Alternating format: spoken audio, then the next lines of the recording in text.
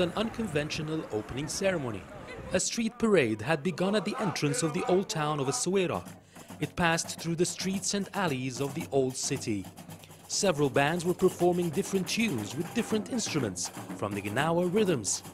A vibrant and colorful atmosphere that has overwhelmed everyone who was there. It's a good thing to have this festival every year.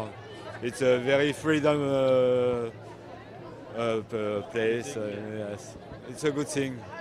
Gnawa is so popular in this North African country that many youngsters took extreme measures to make it to the festival. Are you enjoying it? Yeah, of course, yes. This is why I'm here.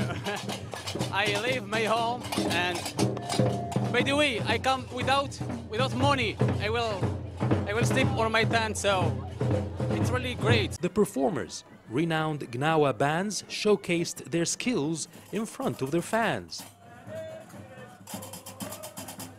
I established this group 20 years ago and we performed in all Gnawa festivals. Our style is inspired by the Gnawa rhythms of the Essaouira region where I come from.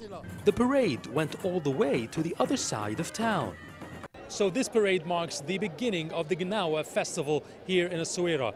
During the day there will be carnival-like festivals and music bands in the streets all day long, and at night there will be concerts held and performed by several international bands coming from around the world to perform here in Essaouira.